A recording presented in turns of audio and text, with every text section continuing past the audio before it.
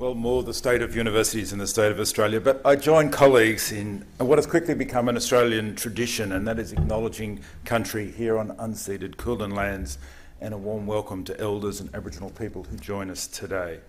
And I'd like to acknowledge too a colleague who, though not Indigenous, grew up in an Aboriginal community and has retained through his life a strong personal connection to the adopted sisters and brothers he knew as a child in North Queensland.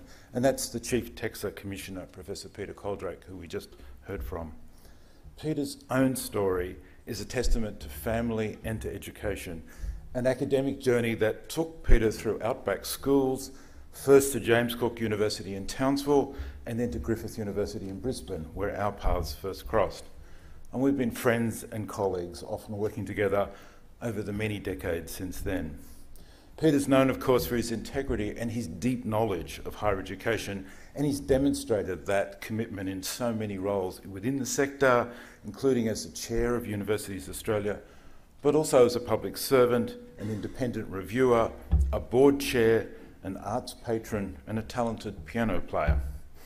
And we're very fortunate that a key sector regulatory agency such as TEXA can call on such skills and values.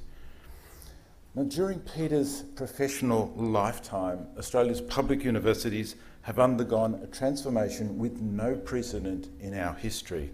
They have grown, in short, from being small and intimate to being large and complex. When Peter thought of going to university in his final year of school, less than 3% of Australians held tertiary qualifications.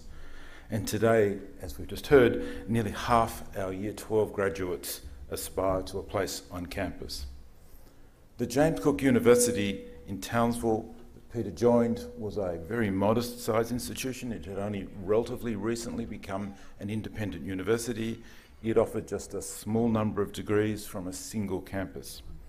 Nearly half a century later, there are 8 JCU campuses or sites right across far north Queensland, but into Brisbane and Singapore and beyond, and all sharing a global reputation for tropical research, tropical zone research. And I think in many ways, Peter's alma mater is the classic Australian public university across multiple campuses, a deep commitment to research, a focus on local community, thoughtful links with First Nations people from the region, and a well-established program for student equity. And JCU resembles other Australian public universities too, in offering courses across a huge array of disciplines and everything from bachelor degrees and micro-credentials through to PhD. At JCU, we can see the familiar administrative structures and student services organised by schools and faculties and academic boards and governing councils and vice-chancellors. Here in one place is the Australian idea of a public university, a model that's largely replicated across the nation. JCU has 21,000 students and 4,000 staff, and that makes it very comparable in size, if not slightly larger, than most British, Canadian and American public universities. But this is the one unusual feature of JCU, because at 21,000 students, it's small by Australian standards, where the universities on average teach more than any of their overseas counterparts. In fact, Australia now hosts some of the largest public universities in the world, in the OECD world. 2 of our institutions here in Melbourne are about to hit 100,000 enrolled students, which is extraordinary by global standards. It wasn't always so. In earlier times, when a university became too big, governments established new institutions to take up the growth. There was a time when, as the University of Melbourne hit 7,000 students, there was a panic in Spring Street and an agreement to set up a new university because 7,000 was obviously way too many.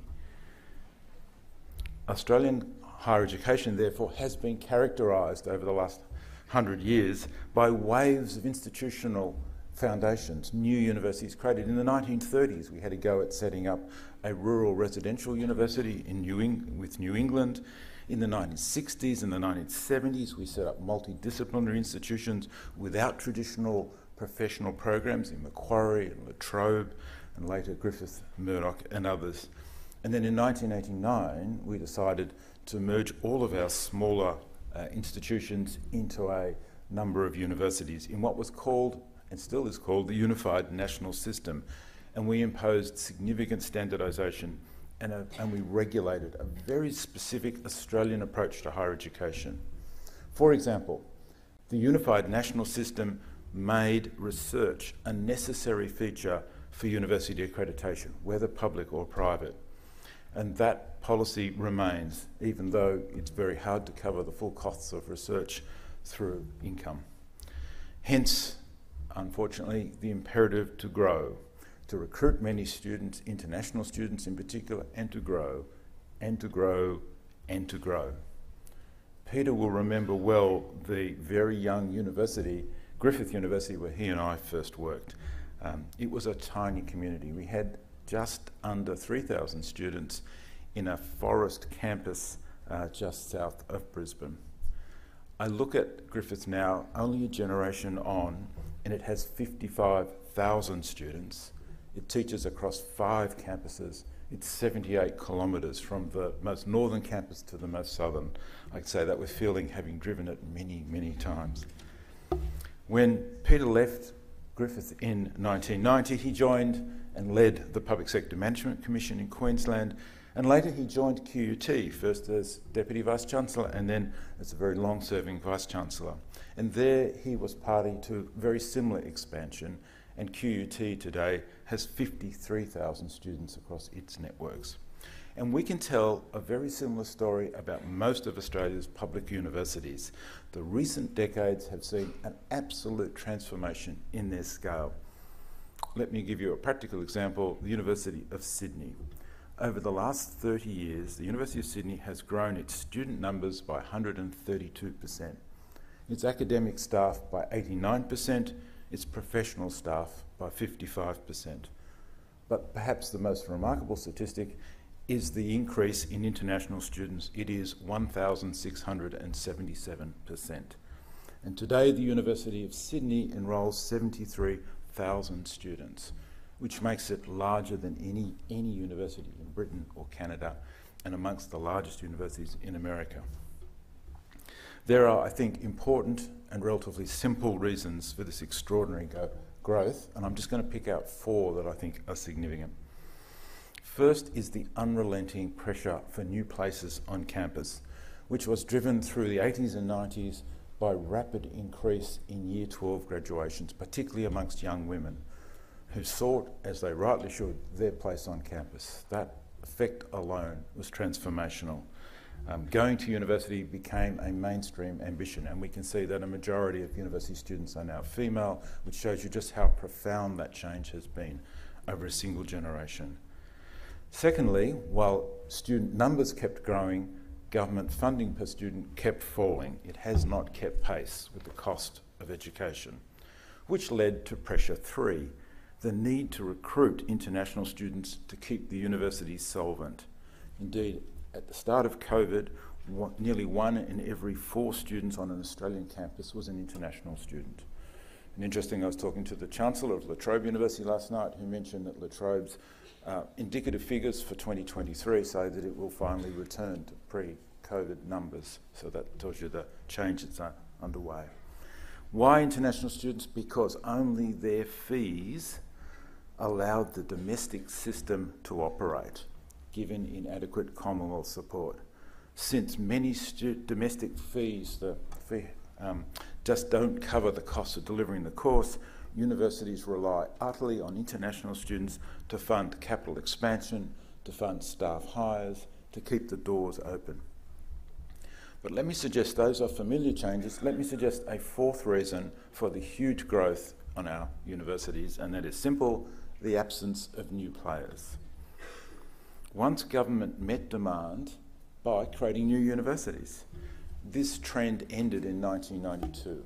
We've seen virtually no new public universities after that spectacular round of voluntary and sometimes hostile mergers that created, took all of the colleges of advanced education and institutes and distinctive learning institutions and pushed them into universities.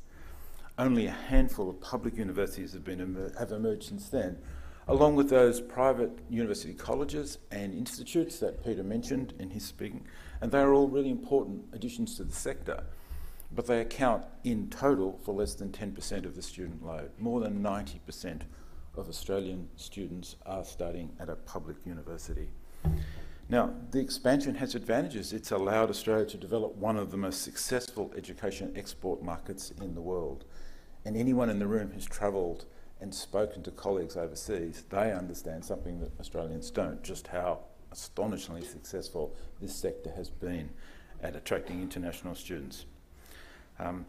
And this is particularly marked, and again not often commented on, in graduate education. It is in fact remarkable that a majority of international students in our country are graduate students, not undergraduates.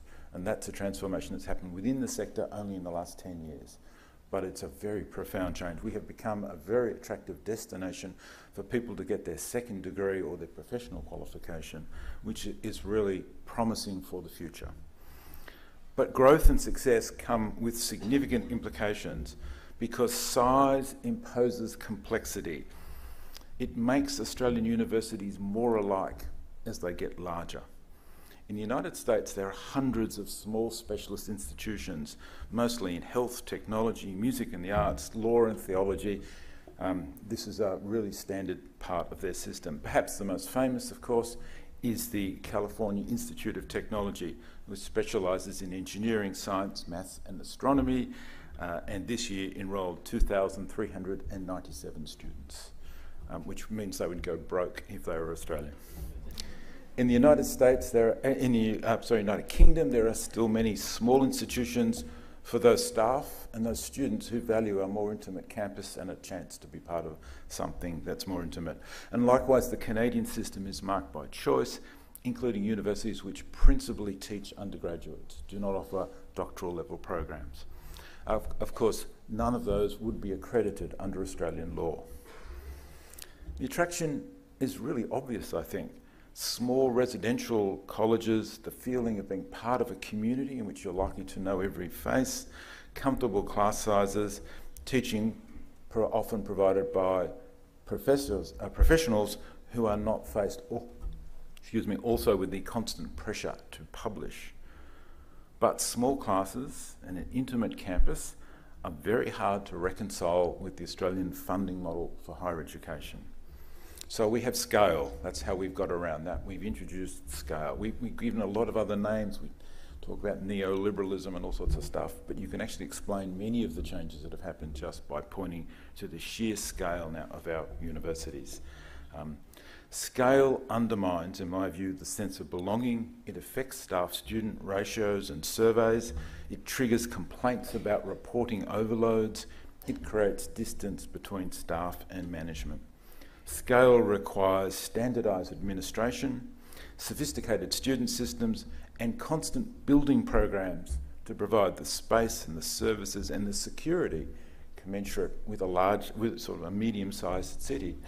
And I often remarked at the University of Melbourne that we were the 5th largest city in Victoria on any working day, and you can tell that same story about. And in many of our original campuses, they are larger than the city they started with. And like cities, universities begin to look and behave much the same because they all have to tackle the same problems. They have to balance the same contending demands. And so the university becomes the major property holder, the large employer, the important contributor to the local economy, the big organisation that's trying to mix traditional academic virtues and values with the stark realities of market vulnerability, close regulation and endless competition. And I say all this not in despair, but just as an invitation to acknowledge our reality and continue to innovate. Because when you look between now and 2030, there are 100,000 more domestic undergraduates due to join the system. And the question becomes, do we accommodate all of these new students in our existing organisations, or do we try and begin to think about alternatives? I want to suggest to you that the recently announced Higher Education Accord Review, the first in 15 years, offers a chance to mull some important and long neglected questions about the sort of system we want to have. we can ask, we should ask, whether the familiar Australian public university is our only choice. And that's not to criticise current providers or to suggest that they need to change, but rather a review and the prospect of very significant student growth ahead asks, are there other options we should also be exploring? Are there other models we should bring into play? It seems to me this could be a time for new institutions that are consciously different from the mainstream.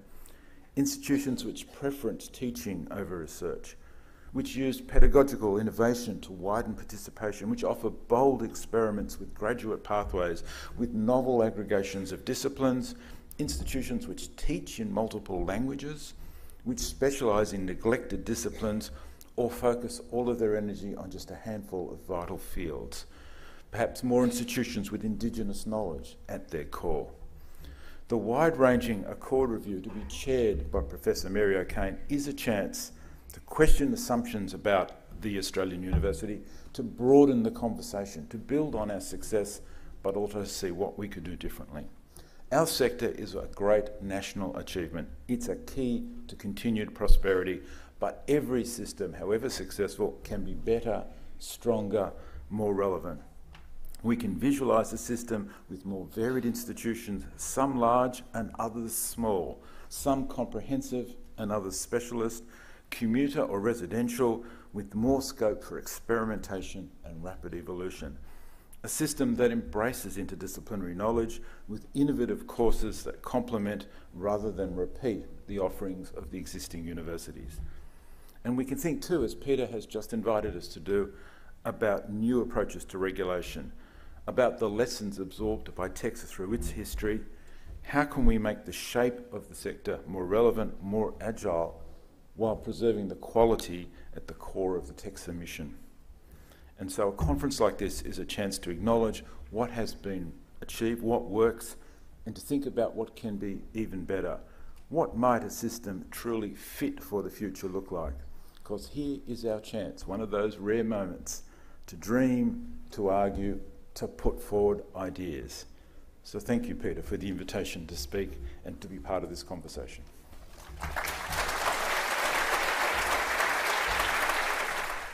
Mike's important. Whoa, that was awesome.